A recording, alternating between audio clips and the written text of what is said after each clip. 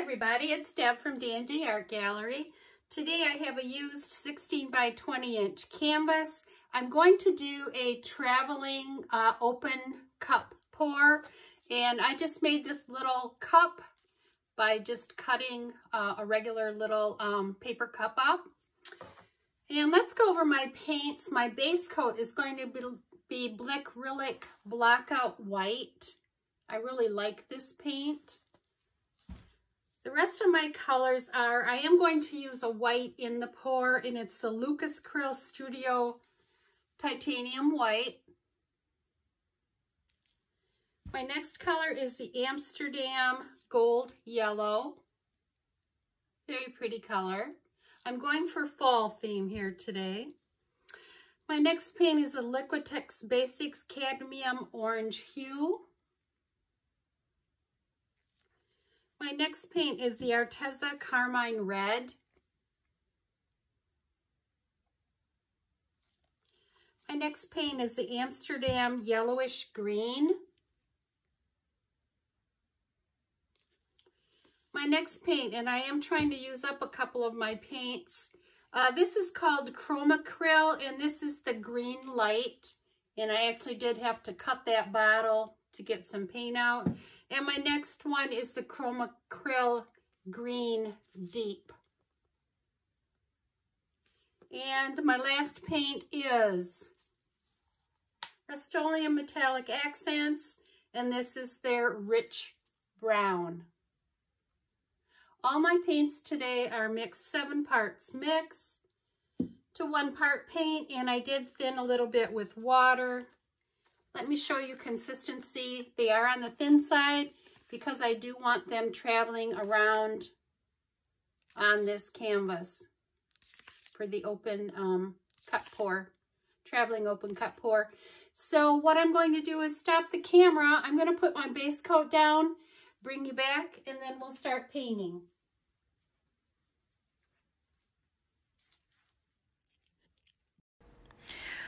Okay, everybody, I'm back. I've got my base coat down. I am doing a voiceover for this section of the video. Like I said, my base coat is down. I've got my little cup there, my little open traveling cup, and I am just adding the paints. And I am being mindful of not putting the green right with the red. I try and put a layer of white in between there because I didn't want the green and the red right next to each other because that tends to make mud. And as you can see, sometimes I did have to help the cup move on the canvas, and I give it a little twirl. I just like the effect that that gives when I twirl it like that.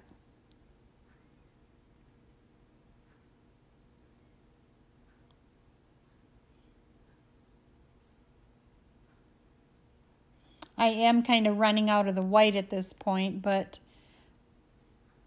I am done now. I'm giving it a quick torch. You can see the little cells coming up there all over the painting.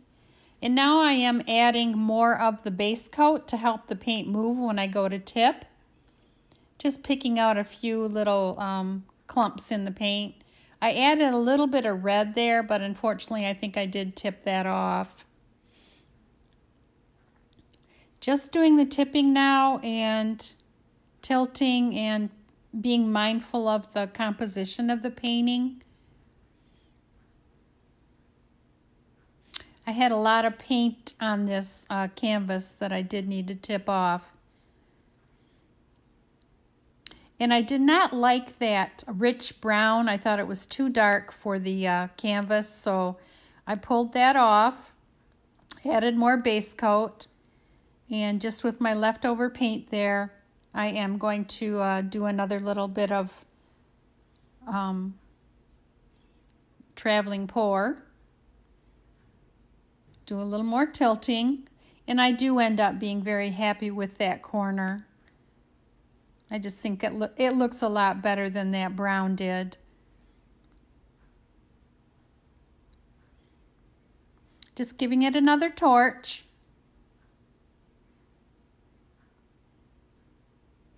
And I liked the green, but I just felt there was a little bit too much of it on the canvas.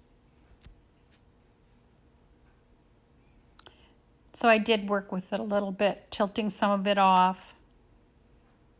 Here I'm just adding some red lines to the composition and tilting a little bit to incorporate those. Taking a little bit of the green paint off here.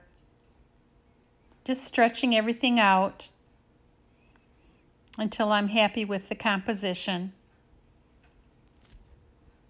Okay, everybody, let's get you down for a close-up. And here I'm trying to show you the whole painting. At first, I didn't know if I really liked this painting or not. There are some areas that I don't care for that much, but then there are areas that I think really did save the painting. So again, this is a 16 by 20 inch painting, and I am going down the left-hand side. And I think what saved it was these lighter colors, the oranges and that red. And I kind of wish I had a little more white in the painting, but that's the way it goes. And this is like an area that I really don't care for, but I didn't want to tip any more off because I knew I would lose a lot of what I had going on with the reds and the yellow. The light green I do like. So I'll take you over the whole painting here. And by stretching out the paint, when you use the mix, you can see the transparency of all the layers. Everything trying to come through. It's a nice area in here. And I did take my skewer and I just added a few little interesting lines in here. And in here. Like I said, some of the areas are really pretty. I do like this area here.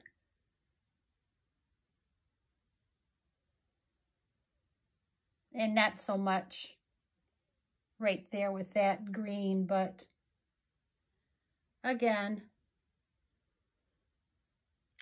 overall I really do like it. And this was again a traveling open cut pour. Here's where I added those red lines, and I did do some tilting. And this bottom corner, this is where I replaced that that rich brown that I had. I just thought it was too dark for this painting, and I'm really glad I did, because that is one of the saving graces of this painting, is this corner down here. So vibrant. See all the different layers trying to come through there.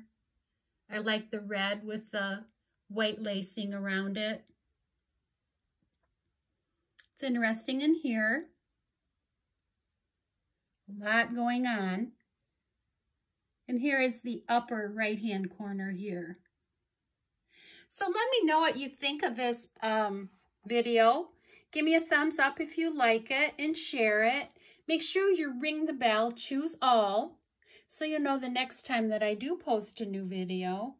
If you haven't subscribed, consider doing so to help my channel grow.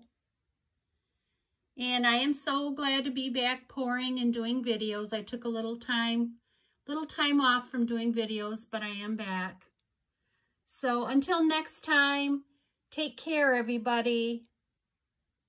Thank you for watching. Bye for now.